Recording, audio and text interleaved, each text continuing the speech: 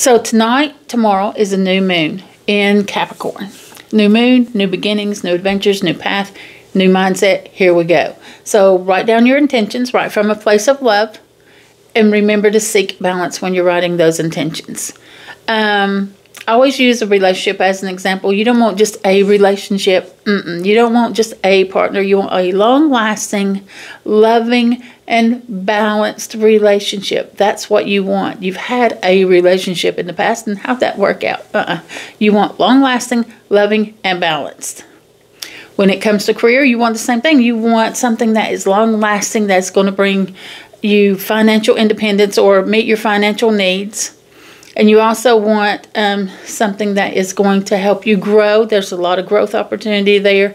And also a job or a career that brings you balance. Because if we don't have balance at home and at work, we are just off kilter and everything seems chaotic, and we don't want that. Capricorn, secretive as far as their emotions go.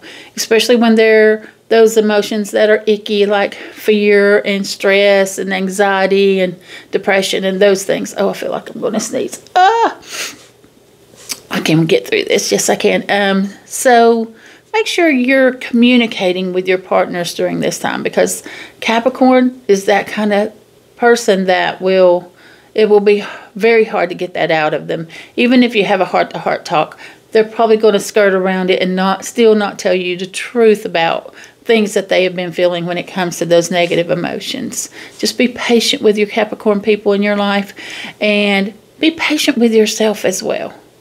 Make sure you're communicating to understand each other, not to get back at each other. Have a great day, everyone. And remember, we have the power to create the life we've always dreamed of. Yes, we do. Get outside, touch the earth, cleanse your space. Do your meditations. And remember this, while you're the wolf, the raven, and the spirit, we're sending you unconditional love. Mwah.